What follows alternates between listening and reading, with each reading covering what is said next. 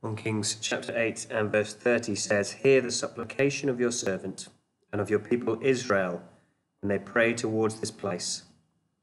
Hear from heaven your dwelling place, and when you hear, forgive." Heavenly Father, we thank you once again for this marvelous prayer of Solomon's at the dedication of the temple. We pray that you might use his words to speak to us this morning. We pray that in his prayer to you all those thousands of years ago, we might find real comfort for today and for tomorrow. We ask this in Jesus' name. Amen. The family gathered together the bits and pieces that they needed for the journey. It would be a full day's walk to get to Jerusalem, and they would need some supplies, but fortunately that wasn't a problem. They were plentiful. There was more than enough bread and cheese to have along the way. There was even a little bit of chilled meat left over from the night before. The kids all had newly shod sandals, and they wouldn't need to walk most of the way, not now that they were a 2-donkey family. Looking around, Joe Israelite surveyed the scene. Under milky blue skies, he looked at his home, 2 bedrooms. I mean, the missus didn't even need to share with the kids anymore, never mind the animals. Bit of land, well irrigated, good for growing. That lovely spot in the corner of the garden where he loved to sit and read and think in the heat of the day, under the shade of the leafy, heavy-laden fig tree that grew there. That thing just kept producing fruit, a constant, succulent supply. Amazing. Everyone was well rested before the trip. They all slept well now. In fact, they didn't even bother to close the door most nights. The border was only a half an hour's journey away. But, well, these days, there was no problems. There hadn't been so much as a skirmish for ages now. And boy, they'd been looking forward to going up to the city. They'd heard about what had been happening up there, about the temple. They'd seen some of the caravans taking enormous cedar logs going past nearby. But they hadn't had a chance to see it for themselves. But then a few weeks ago, the local elder had come round, bouncing and beaming, a summons from Solomon himself. No ifs, no buts, no maybes. Everybody is invited. Everybody needs to be there because it's finished. A national ceremony of dedication, an opportunity to hear from the King and whisper it, maybe a chance to witness God. I mean, that's what happened when they built the tabernacle. The Shekinah, the glory cloud. And well, this temple, it's bigger, it's better. I mean, who knows? Just maybe. What a thing. What a day. What blessing.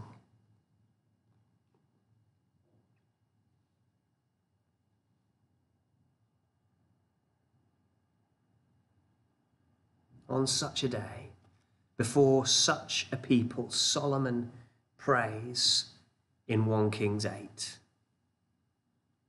And as he does so, he pleads with God, and he proclaims to his hearers, and he tells the story of the people of God.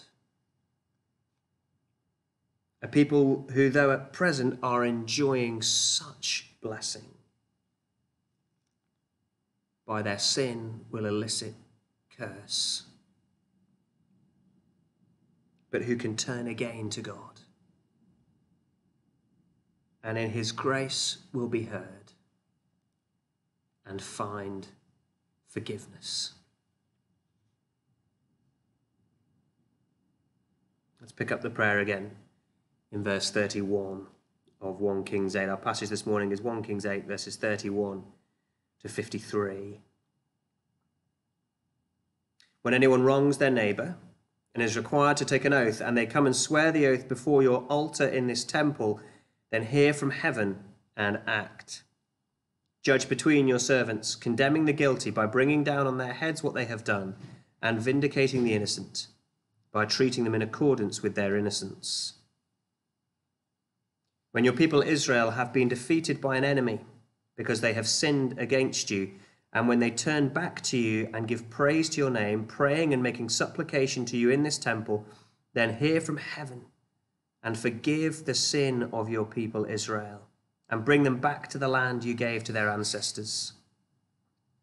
When the heavens are shut up and there is no rain, because your people have sinned against you, and when they pray towards this place and give praise to your name and turn from their sin because you have afflicted them, then hear from heaven and forgive the sin of your servants, your people Israel.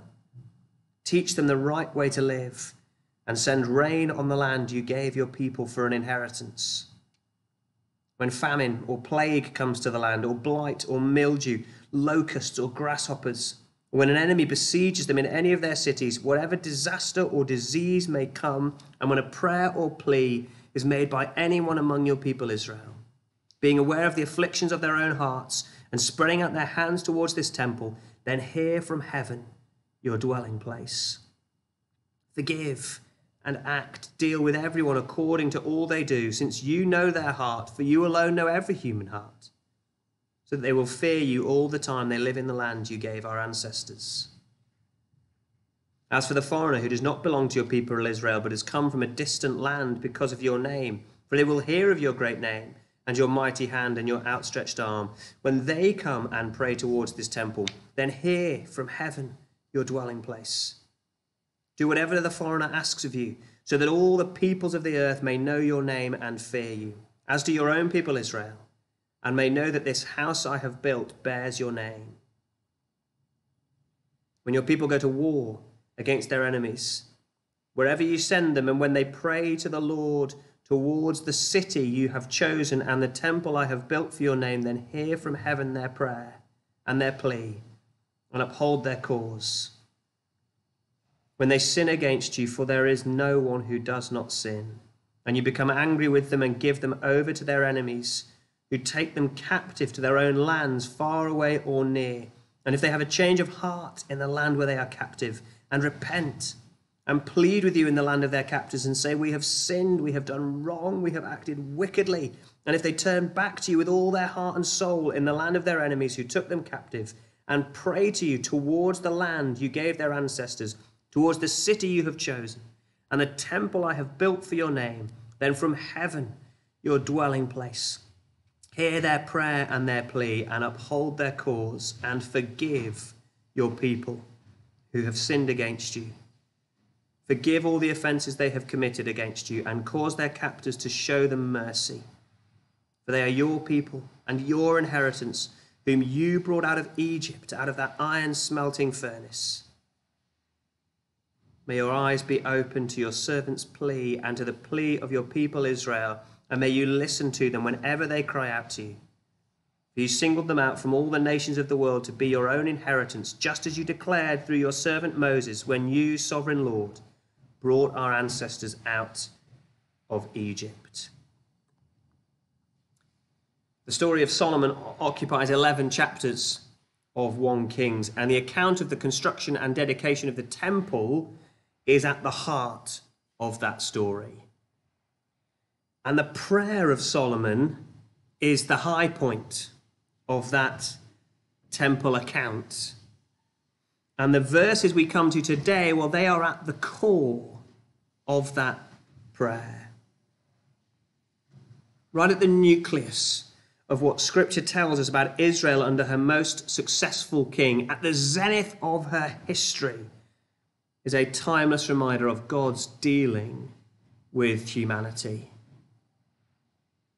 As he prays here, so Solomon preaches, for anyone who has ears to hear, the narrative of our lives. There are 4 stages: enjoying blessing, eliciting curse, being heard, finding forgiveness. Firstly, enjoying blessing.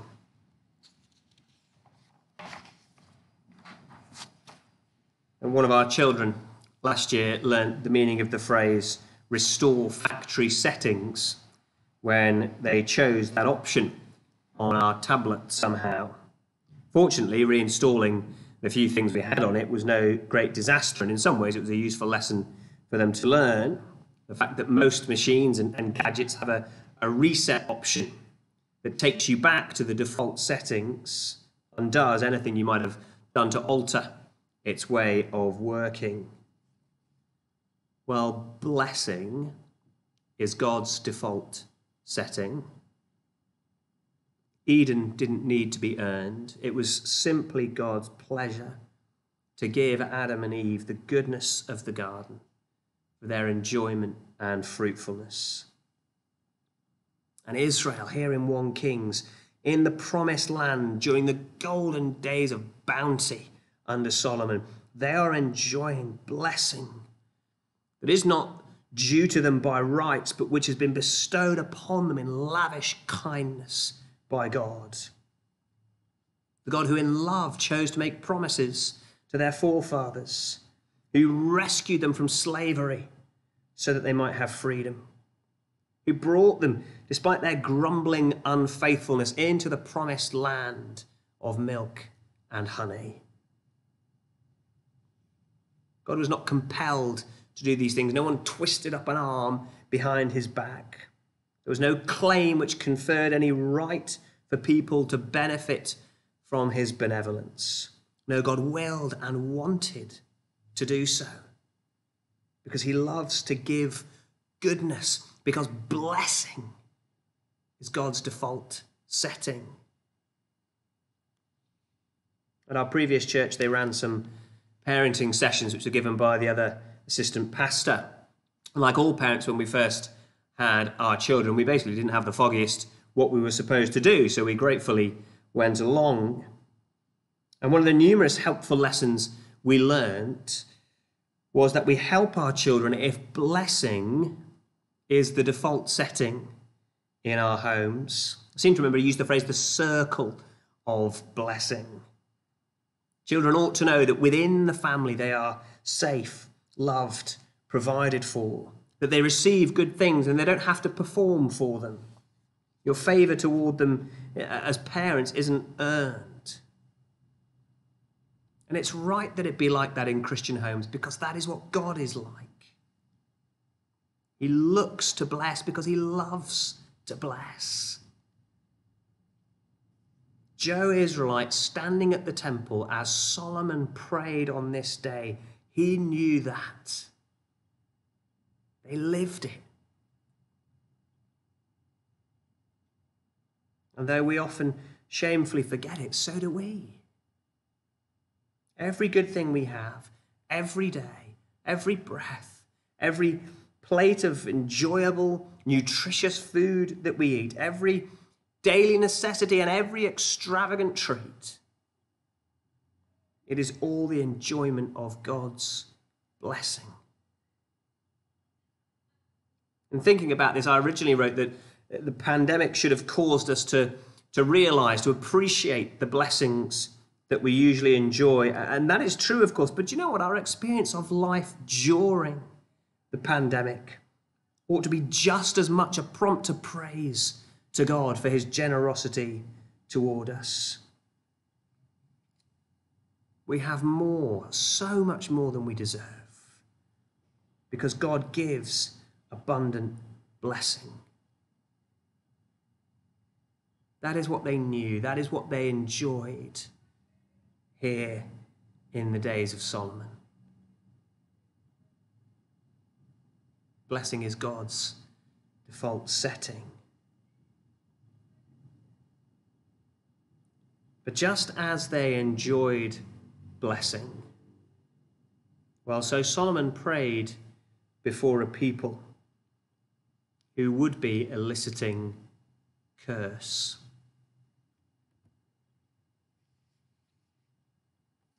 Solomon, in wisdom and faithfulness, reigned over a period of unprecedented peace and prosperity, and yet Solomon was wise enough to know that it would not always be thus. Mosaic law instructed the king to copy out the law repeatedly so that he might be thoroughly versed in God's word and instruction. And it would appear, I think, from his prayer here that Solomon was. In particular, this prayer reveals that he had read and taken to heart passages like Leviticus chapter 26 and Deuteronomy 28. Those are two chapters that lay out the consequences of covenant keeping in obedience or covenant breaking on the part of the people. Solomon knows that the faithfulness of God guarantees that he will never fail in his covenant keeping, and yet he also knows that there are two parties in every covenant. And sin, well, that is the ever-present fly, the ever-present breeding swarm of flies in the ointment of the human heart. Sin is the spanner in the works of the people and God continuing on together in perpetual harmony. Because no amount of blessing, even such as they had in Solomon's day, no amount of blessing will ever be enough. Like spoiled kids in selfishness and rebellion, disobedient and destructive, people always wander away from God and out of the circle of blessing. That may be the default, but it is not indefinite.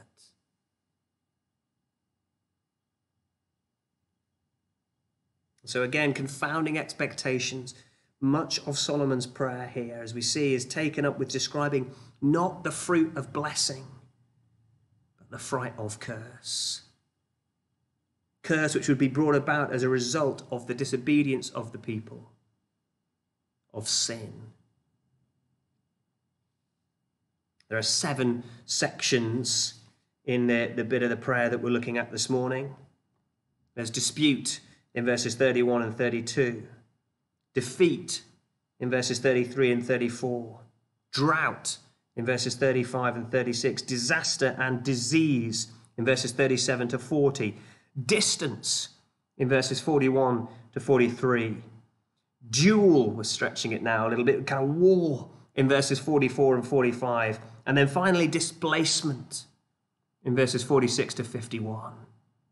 Exile. It is a whole catalogue of painful prospects.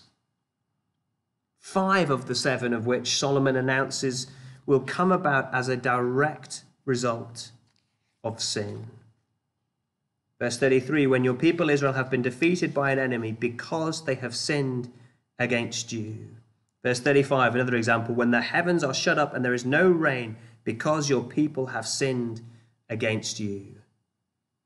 Not all of the difficulties they might find themselves in could be directly attributed to resulting from their sin, but many, most, will be. Now, we won't turn to Leviticus 26 or Deuteronomy 28 at this point, but it would be worth you making a note of those references. Let me give you them again. Leviticus chapter 26 and Deuteronomy chapter 28. Maybe worth you just having a look at them a little bit later. Because the scenarios that Solomon describes here echo very closely those warned about by God through Moses in those 2 places. Solomon's prayer here is not fueled by a furtive, pessimistic imagination. He has simply heard what God has said. and he is wise enough to know what people are like. And so at the point of Israel's greatest achievement, Solomon reminds the people repeatedly of their greatest flaw. A flaw that for all his greatness, he is clear-sighted enough to know has not been fixed. The reign of Solomon cured many of Israel's ills, but sin was still endemic. And so he delivers no tub-thumping speech at the dedication, none of the sort of self-confidence that we get at great national political occasions now. Be the change you want to see. Together we can do it. The future generations are our great hope for a brighter tomorrow. No, there's none of that. He delivers a hard reality check. We will be our own downfall. The progression through the prayer is painful. From domestic disagreement in verse 31, right through to verse 46, when they sin against you, for there is no one who does not sin, and you become angry with them and give them over to their enemies, who take them captive to their own lands, far away or near. This is the absolute low. Just imagine Joe Israelite taking this in. Supposing we sin. In fact, he doesn't even say that, does he? He says, when we sin. And as a consequence, we are carted off into exile, removed from the land of promise and severed from the place of God's name, from this place.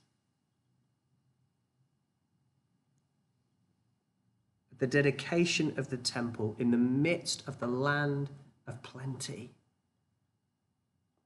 Solomon pleads with God for the people when it is all gone.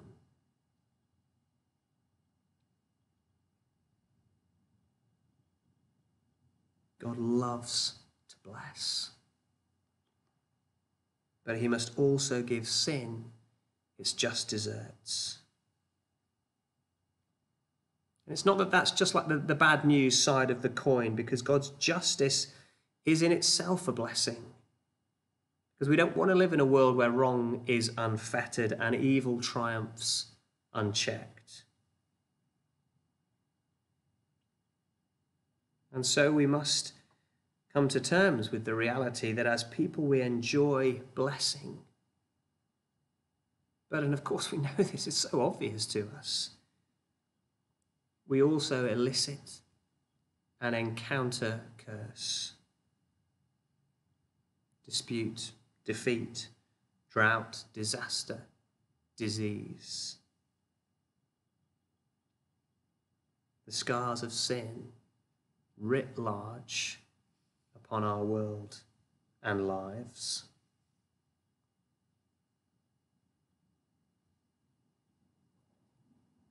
But even in that, there is a kindness. Because the experience of curse, just as Solomon describes it here for the people, the experience of curse is the symptom that ought to prompt people to take action. Like the fever or the continuous cough or the loss of taste and smell. Those things are not good, but better than to be overtaken in an instant. At least in recognizing the symptoms, you can book an appointment. You can get a test. You can take action, seek help. Well, so Solomon prays, hear the supplication of your people Israel when they pray towards this place. Hear from heaven, your dwelling place, and when you hear, forgive. When anyone wrongs their neighbor and is required to take an oath, and they come and swear the oath before your altar in this temple, then hear from heaven and act. When your people Israel have been, so this is verse 33, when your people Israel have been defeated by an enemy because they've sinned against you, and when they turn back to you and give praise to your name, praying and making supplication to you in this temple, then hear from heaven and forgive the sin of your people Israel. When the heavens are shut up, verse 35, and there's no rain because your people have sinned against you, and when they pray towards this place and give praise to your name and turn from their sin because you have afflicted them, then hear from heaven and forgive the sin of your servants, your people Israel. You see, amidst the depths of curse, there is blessing still, because there is blessing in being heard.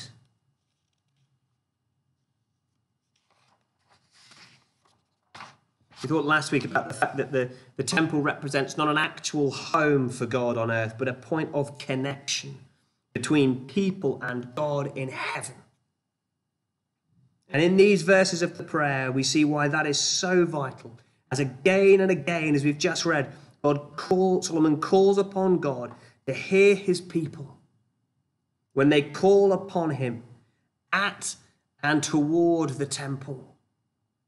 The temple, that is the tangible focal point and a visible demonstration of God's his wanting to be in relationship with his people.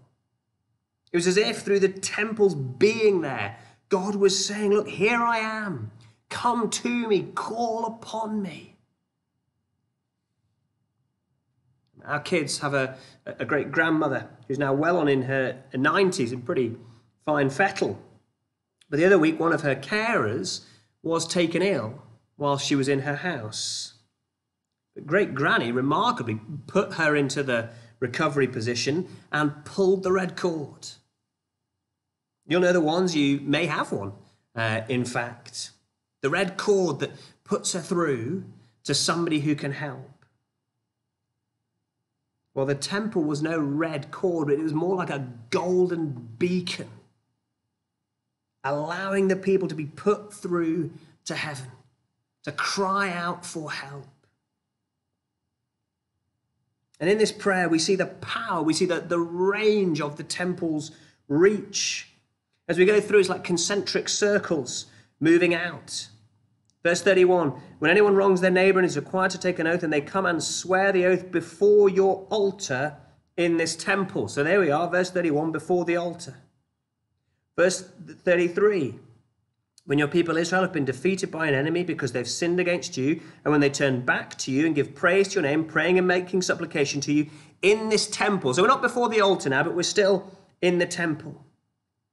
Verse 35, when they pray towards this place and give praise to your name and turn from their sin because you have afflicted them. So they're just praying now towards the temple. We go forward a little bit to verse 44. When they pray to the Lord towards the city you have chosen and towards the temple I have built, so that they're no longer even in the land. They're no longer even in Jerusalem. They're still in the land, but they're praying towards the city, towards the temple. And then finally, verse 48, and if they turn back to you with all their hearts and soul in the land of their enemies who took them captive, and pray to you towards the land you gave their ancestors, towards the city you have chosen, and the temple I have built for your name, then from heaven your dwelling place, hear their prayer and their plea. From before the altar to beyond the borders, Solomon prays that God might hear his people when his people turn toward the temple, when they physically, if you like, demonstrate their devotional dependence in turning from their sin, in recognizing their plight as a cursed people, and in repentance come back to Yahweh. Years later, we find the likes of Daniel and Nehemiah doing just that. Solomon implores God to hear. But at the same time, he instructs the people to call out. When this happens, and it will, this is what you must do. aware of their own sin, awakened by the consequences of curse, there is still hope in being heard. There is a cord to pull that reaches into the very throne room of heaven.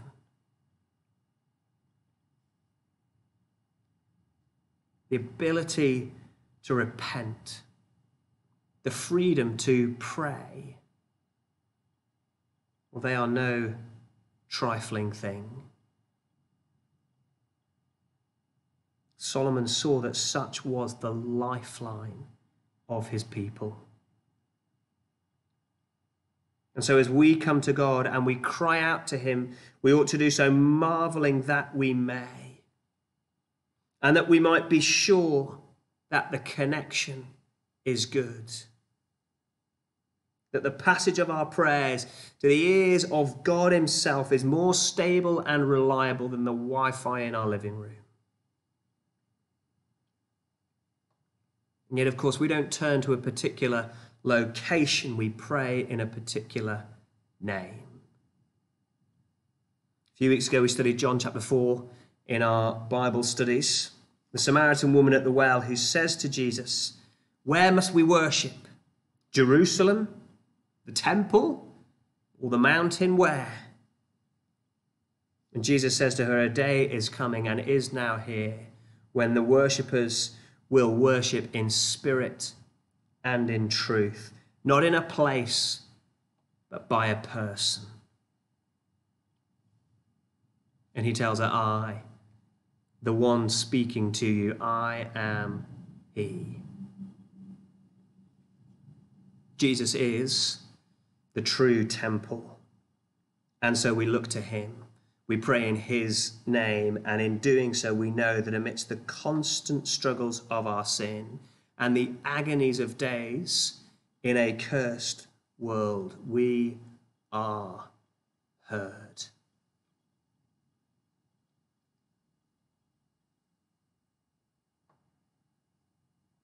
And as those who pray in Christ, we can be sure that when we turn in faith, we find forgiveness.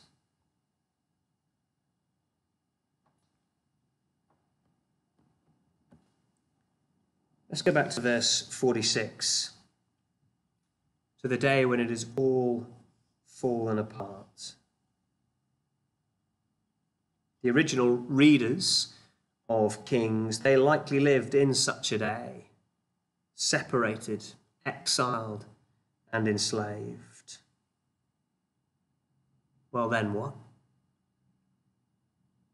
Verse 47, if they have a change of heart in the land where they are held captive, and repent and plead with you in the land of their captors, and say, "We have sinned, we have done wrong, we have acted wickedly," and if they turn back to you with all their heart and soul in the land of their enemies who took them captive, and pray to you towards the land you gave their ancestors, towards the city you have chosen, and the temple I have built for your name, then from heaven your dwelling place, hear their prayer and their plea, and uphold their cause, and forgive your people who have sinned against you. Forgive all the offences they have committed against you, and cause their captors to show them mercy. For they are your people and your inheritance, whom you brought out of Egypt, out of that iron smelting furnace. As Joe Israelite Jr. sits in rags and chains in Babylon, he reads the words of Solomon, and a realization dawns upon him. We are not forgotten. We are not forsaken. We are not condemned to curse forever. There is a way back. Just as God had rescued from Egypt, so he could again, so he would again. We are here by our own devices, and though we are powerless to save ourselves, Our God is powerful to save, and he calls upon us to call upon him so that he might do so. So that our sin might be rolled back and we might be forgiven and restored.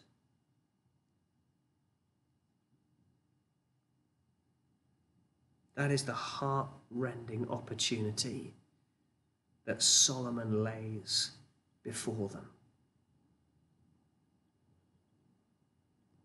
If it isn't beautiful to us, then I suspect we may not have fully grasped the ugly horror of sin and judgment and curse, and the exquisite love, mercy, and forgiveness of God. Because, friends, this is the gospel of grace, right here in the guts of the Old Testament. Sin-deserving judgment met with forgiveness and restoration when people turn to God in repentance. Forgiveness unmerited, unearned, because God in love has chosen, and he has come to make a way, and he has made that way known. And this has always been God's way. Just as the curses that Solomon describes come straight from the Mosaic law, well, so does the grace. In Deuteronomy chapter 30, we read these words.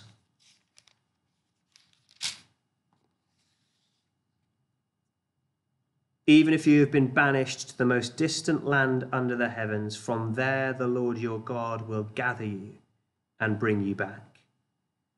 He will bring you to the land that belonged to your ancestors, and you will take possession of it. He will make you more prosperous and numerous than your ancestors. The Lord your God will circumcise your hearts and the hearts of your descendants, so that you may love him with all your heart and with all your soul and live. Deuteronomy chapter 30, verses 4 to 6, Solomon takes that prophecy, that promise, and he turns it into a prayer. Because he knows that what God has said with his mouth, he will do with his hands. Now that gospel, that same promise of forgiveness and restoration, for if we will only repent, that is the very same. But again, there is no Christian temple building, nor is there any need of such a thing. We don't look toward Jerusalem, because Jesus, he is the true temple. And at the cross, full and final atonement has been made for sin, and Christ has been raised, a temple built in 3 days. And even now he intercedes for us, holding out his righteousness and pleading our case before the Father. The God of all blessing, love and faithfulness, all mercy, grace and forgiveness. He is, we'll think about it a little bit more next week, he is the God of the whole world. If he is not your God this morning, then know that you are invited, you are implored to come to him in Christ and find forgiveness and restoration and life. And you need not go anywhere to do so. You can do it right wherever you are, right now. You could echo Solomon's prayer for yourself, knowing that this prayer has been answered in Jesus. Knowing that God will forgive all those who turn to him in repentance, so that sin and curse might not be our eternal condition, but that we might be restored, brought back to the blessing that we were made for, beyond the blessing we have ever known,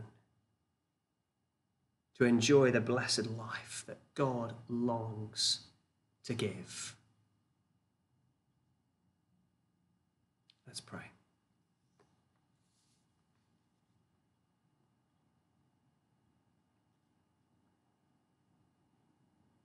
Then from heaven, your dwelling place, hear their prayer and their plea, and forgive your people. Heavenly Father, we thank you for Solomon's clear-sightedness. We thank you that he saw sin, that he recognized the just consequence of curse, but that he also knew you, the God who in condescending grace had come to be amongst his people, who in the temple gave them somewhere to look toward, to know that they would be heard. But Heavenly Father, we thank you that you have surpassed even that grace and mercy in coming in Christ, in dying and in rising again, so that we might look to him, so that we might pray and repent in his name. Heavenly Father, please forgive us our sin. Please forgive us when we do not see our sin or we treat it as a casual, small thing. Please forgive us where we have grown comfortable and accustomed to the curse of this world. Please, Heavenly Father, in our need, help us to cry out to you, to plead Christ's righteousness, to rely upon your mercy, and to rest in the assurance of forgiveness and restoration and life evermore.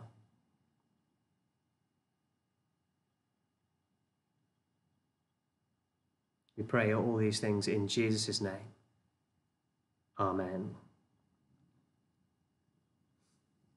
Well, even in the face of life's pains, even in the face of the consequences of curse, we have great hope and joy in what we know of God and in knowing our Saviour, the Lord Jesus Christ. That's reflected in the words of our final hymn, When Peace Like a River.